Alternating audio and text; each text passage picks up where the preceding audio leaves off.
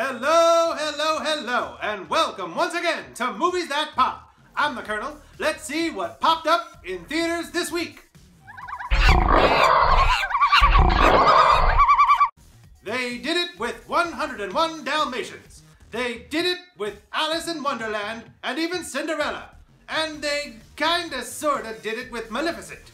Now, Disney continues their new trend of making live-action adaptations of their animated classics with The Jungle Book. And while the quality and appeal of those adaptations I mentioned has been a little hit and miss, it cannot be disputed that The Jungle Book is the greatest of these so far. There is plenty in this version to reward fans of the original musical family film and Disney fans in general, but The Jungle Book quickly establishes itself as its own animal. No pun intended. Darker and edgier than the original, and with only a few passing references to the original bouncy musical score, this new version is an intense action-adventure full of surprises, eye-popping visual storytelling, and edge-of-your-seat excitement. The Jungle Book contains sequences of danger and portrayals of violence that may terrify the young children who accidentally get taken along because of the original film's non-threatening family-friendly legacy, but if they're old enough to handle Lord Voldemort or Lord Vader, either of the lords really, then your kids, your teens, your adult friends, and heck, even your grandparents will be treated to a visually lush and thematically rich thrill ride from director Jon Favreau that pushes movie-making technology to new and more exhilarating heights. That's it for the capsule review. Let's get in-depth. Now, calling The Jungle Book a live-action adaptation, that may be a bit of a stretch, although you'd be forgiven for making the mistake. In the end credits of this film, you can read quite clearly that this entire film, the entirety of this lush, exotic jungle adventure, was actually filmed in downtown Los Angeles. Every character, every animal, every leaf and waterfall, vine and tree, everything was created inside a computer. The only real element in the whole movie is actor Neil Sethi, who plays Mowgli, the human raised by wolves in the jungles of India. This is definitely something that you must be told, because from its very first opening shot, which beautifully transitions from a heavily stylized version of the Walt Disney Castle logo into a literal immersion into the jungle, that sense of place is palpable. This jungle looks spectacular, but the setting is nothing compared to the animal characters that populate it, speaking dialogue in the grand tradition of Disney talking animals, but moving their mouths in a way that actually looks organic, prancing and preening the way real animals do, and it only takes a few moments of adjustment, if any time at all, to accept the reality of the movie. And once that's out of the way, the characters can really get to work on you.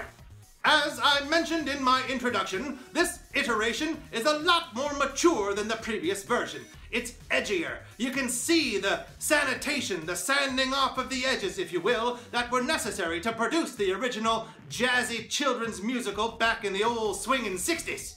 Well, in this version, those edges are right back on, baby.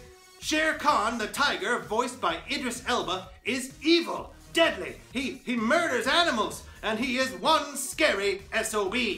Kaa, the snake, is female this time, with the sultry, silky voice of Scarlett Johansson, purring its seductive, trance-inducing dialogue at you in full surround sound. And let me tell you, Kaa's brief appearance in IMAX 3D, filling the screen, then slowly emerging from the screen right at you, it will give you chills. The animated version of Kaa got bopped in the head and slinks away, making rusty hinge sounds.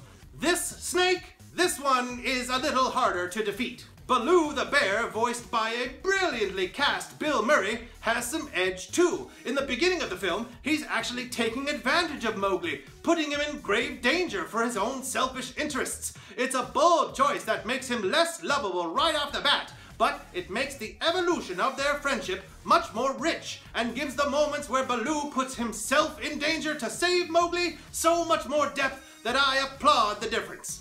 Beyond that, the ending of the film is different. King Louis the orangutan is no longer merely colorful. He's huge, monstrously huge, and imposing in a way that he never was before. And Bagheera the panther?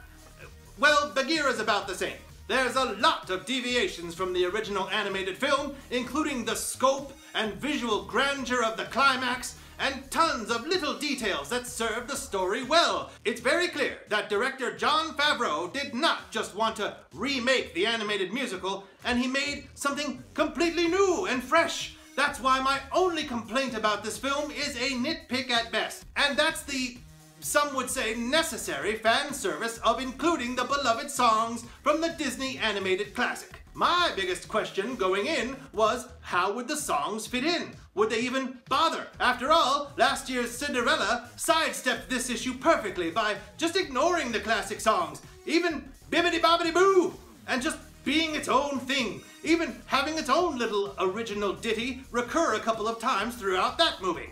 Now we have The Jungle Book, this ultra-realistic, intense, dramatic, and surprisingly grounded in reality film. And the animated version contains two of the most beloved songs in the Disney canon. Both of those songs appear here, and they are sung, sort of warbled a little bit, in heavily abbreviated versions, and it's done just a little awkwardly, almost like, hey, okay, King Louis, he's being really scary, and this scene is totally working, but we know you're expecting the song here, so we'll give you a verse or two, then he'll go back to being scary, okay?